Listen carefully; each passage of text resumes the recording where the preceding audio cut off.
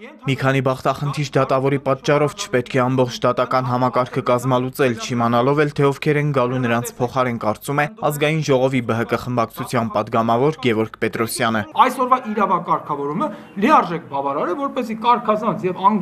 անգրագետ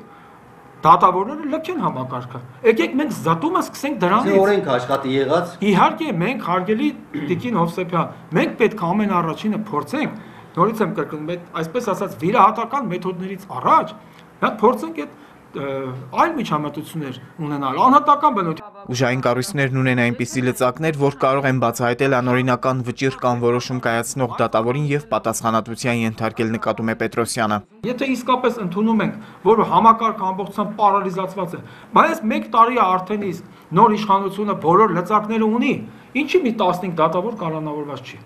Ինչի մի 20 դատավոր կարգապահական տուժի չի ենթարկվել, մի 30-ը լիազորությունները չի կասեցվել կամ կարգապահական այսինքն ինչ է նշանակում, որ օրենքները կան, մենք փոխանակ հետամուտ լինենք, արկա օրենքների շրջանակներում իսկապես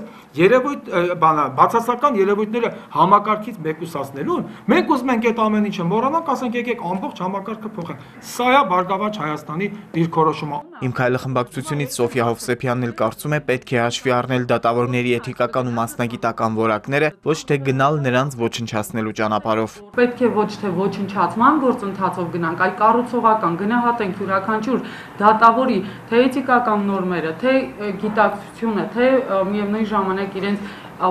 մասնագիտական որակը եւ այդ ժամանակ արդեն թողնենք կամ հեռացնենք դատական համակարգից։ Հովսեփյանը նկատում է բարձրագույն դատական խորհրդի օրեր առաջ հրաժարականի դիմում ներկայացրած նախագահ Գագիկ Հարությունյանի դեմ կան հարուցված գործեր։ Միայն հենց ԲԴԽ-ի նախագահի դեմ կան հարուցված գործեր։ Ես վերջերս եմ ուսումնասիրել եւ ինձ համար շատ զարմանալի է ինչու պետք է մեկ դատավոր իր պահանջի հետ կապված դատի տա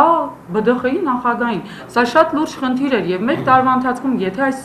կարևորագույն մարմինը չի գիտակցում, որ պետք է իր վարքագծում փոփոխությունների բերի եւ հենց իր ներսում չունենա